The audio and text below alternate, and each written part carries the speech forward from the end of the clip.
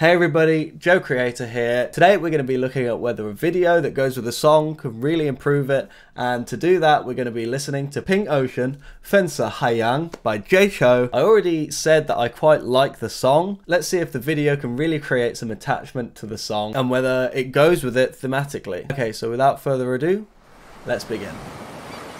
Hi, 小妞，要上我车吗？ So cute. 我很帅哦。 Is that his child? I think so.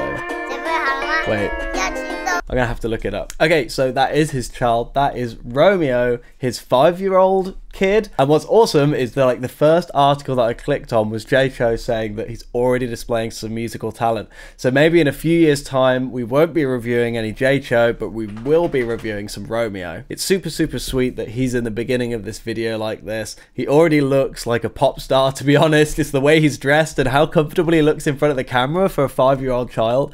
But let's carry on listening. Let's see what happens.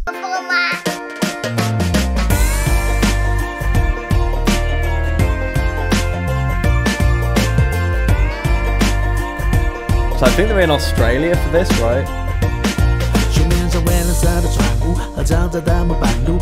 And they have the exact blue house, just like in the lyrics.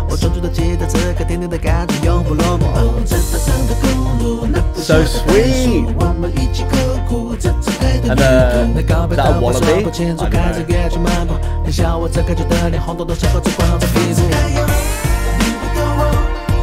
There's the Pink Ocean.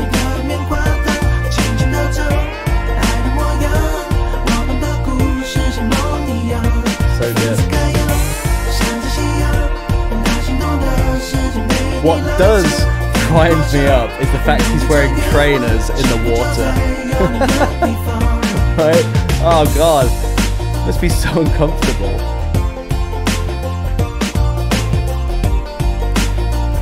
That's a really cool shot.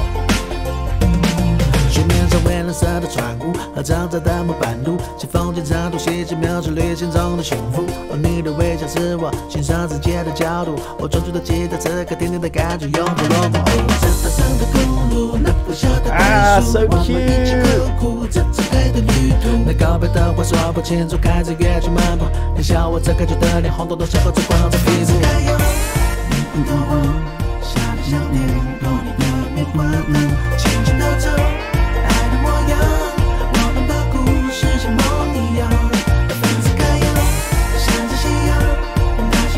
It just actually is just making me smile just watching the video. It's so cool.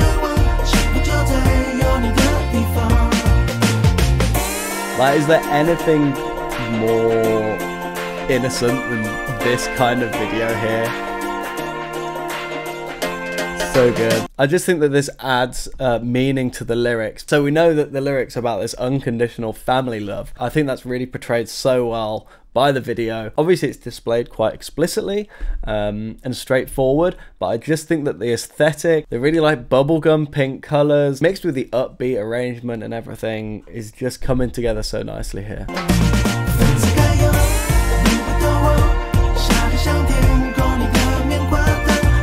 But take your trainers off before going in the water.